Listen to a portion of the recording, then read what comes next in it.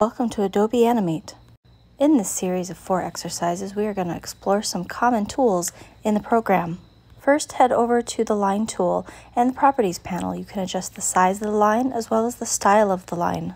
Over here, we're going to ignore fill color and focus on stroke color and choose black. We're going to divide our stage into 4 quadrants. In the first exercise, let's label this quadrant number 1. Go ahead and zoom in so you're just focused on this area.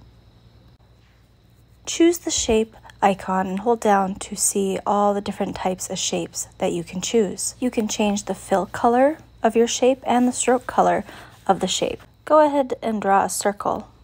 Now head back to the shape icon and choose the rectangle primitive, and this will allow you to create a shape with vector points. You can easily drag and adjust this from an oval to a rectangle. For our third shape, you're going to choose the regular rectangle and just draw a square or rectangle here in your space. Leave a little more room for a fourth shape. By the way, you can choose your paint bucket and you can change the fill color of your shapes at any point, and you can also change the line color. For our fourth shape, we're actually going to choose a transparent fill, keep the stroke color at black, and draw a regular sized circle. You can actually drag and readjust these shapes on the page if you need to organize them around a little bit. Now we're going to select our line tool and we're going to draw a line through our shape to break it into 4 equal quadrants.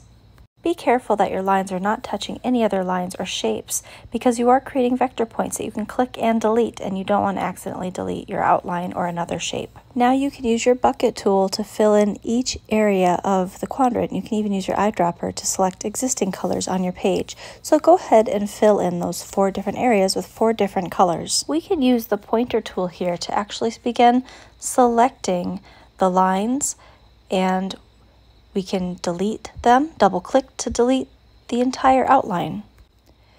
Now when we hold the cursor and we see the curve signal, we can curve an image. We can also move or adjust images. Now if we see the corner icon, we can adjust just the corners versus the curve. This principle also works when no lines are present, such as in our circle here with our 4 quadrants. I can click and drag the point, as well as adjust the curves on the lines. Because we are working with vector-based shapes and forms, it is easy to adjust and shape and reform any of the objects we choose to work with.